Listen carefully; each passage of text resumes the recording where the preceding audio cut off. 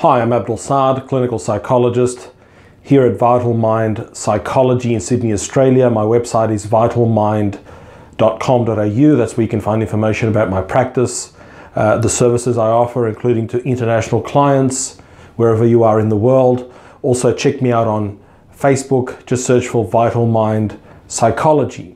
So in today's video, I'm going to be discussing in more detail grandiose narcissism as I flesh out the particular components or parts of the pyramid model that I discussed in last week's video. So in today's video, I'm going to look at a grandiose narcissism or overt narcissism, which is the prototype of narcissism we see in the clinical literature. That's the sort of narcissism we see in popular culture, and also that is the prototype of narcissism that is in the DSM 4 and 5, or the Diagnostic and Statistical Manual, which is the document that's used to guide diagnosis within the mental health community. So I want to look at grandiose narcissism in some more detail this video.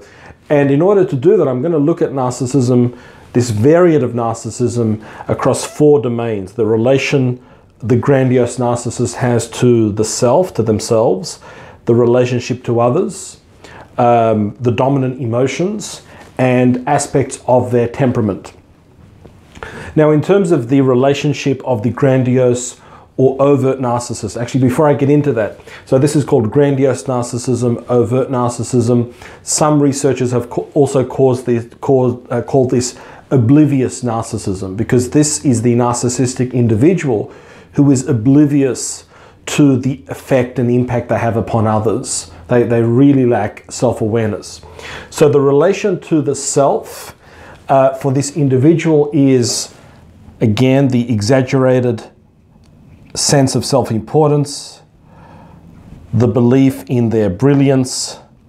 I hope that this is coming out on the board. Exaggerated sense of self-importance, the belief in their brilliance, the belief in their superiority. Okay. There is basically what's called an ego inflation, an inflated sense of self, an inflated relationship and infatuation with the self. And now that's pretty self-explanatory. In terms of their relationship to others, fundamentally, an individual with grandiose narcissism relates to other people in a number of predictable categories. And there's sort of 4 categories that I see. They can seek to dominate and exploit individuals. And this comes from a very important feature of grandiose narcissism, that these individuals are intensely competitive, intensely aggressive. They are intensely aware of hierarchies within organizations, within families, within communities, and they seek to ascend hierarchies in the shortest amount of time and with the shortest amount of effort possible. And therefore they seek to dominate, to exploit. They can lie and cheat their way to the top.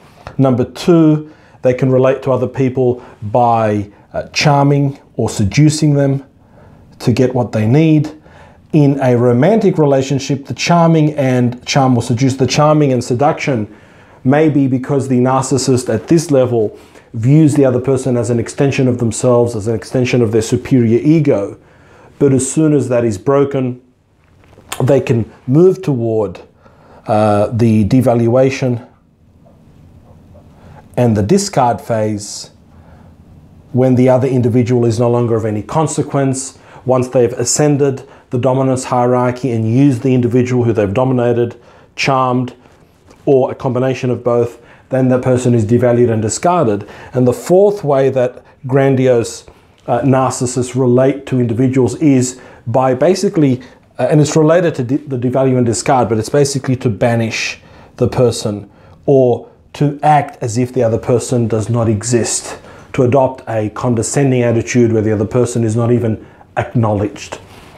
And this relationship to others is being driven by a psychology which is dominance focused, which seeks control, which seeks authority, which seeks power. And as I said, if you want to understand how these individuals relate to others, you have to understand their focus of attention is sharply focused upon dominance hierarchies, who's at the top, how they can get to the top in the quickest amount of time possible and with the least effort. Dominant emotions of grandiose narcissists. We see a number of dominant emotions. There isn't a lot happening in this individual's internal mental life. We have excitement, elation, fun, and this is what makes these people incredibly charming. A lot of people say this is the sort of person that's good to have at a party because they're great raconteurs. They have a lot of anecdotes. So excitement, boredom.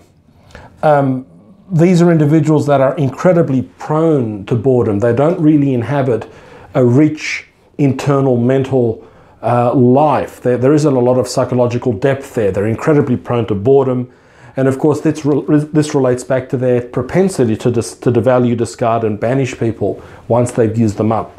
So excitement, boredom, of course, anger and rage when sources of narcissistic supply are not being provided, when their attempts to exploit others perhaps aren't successful, when their entitlement isn't being appreciated, or when their demands are not being met. Certainly anger and rage can be dominant emotions.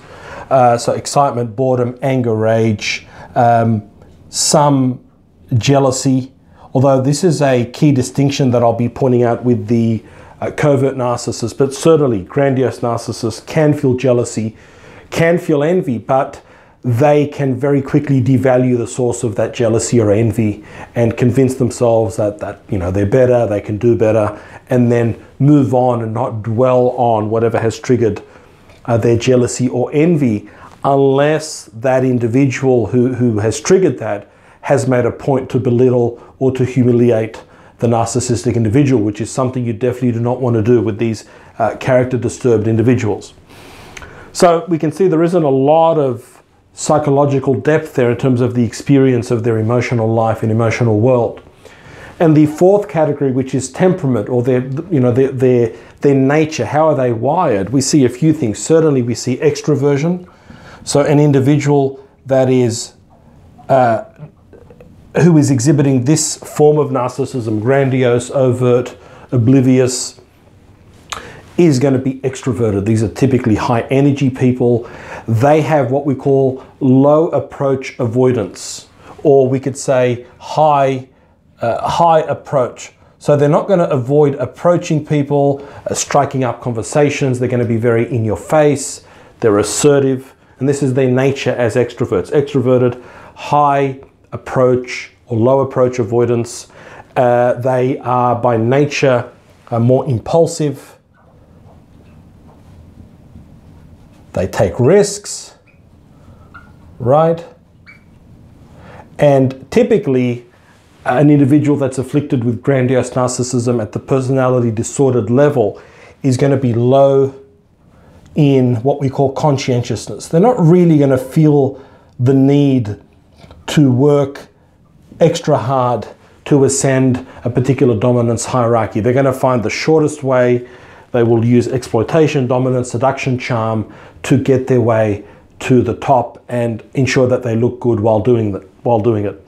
So I hope that in this video, I'll just move out of the way so you can see all four segments. I hope in this video, I've given you a more of a three-dimensional view of what is happening for an individual with grandiose narcissism in these four important areas of relation to self, or the intrapersonal relationship, relation to others, or the interpersonal relationship, the dominant emotions which guide their internal mental life and their behaviors, and their basic wiring of this individual. Now, what I'm going to be doing in next week's video, God willing, is something that is very rarely done in what I've seen in terms of what's out there with narcissism, is I'm going to be going through the three levels of grandiose narcissism, because we often talk about it at the level of the personality disorder or the character pathology.